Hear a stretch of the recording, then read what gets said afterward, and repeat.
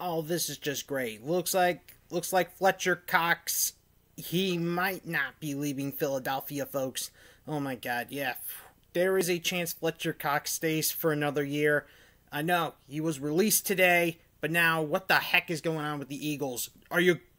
This is kind of ridiculous. These kinds of people always freak everyone out, whether the signings are real or fake.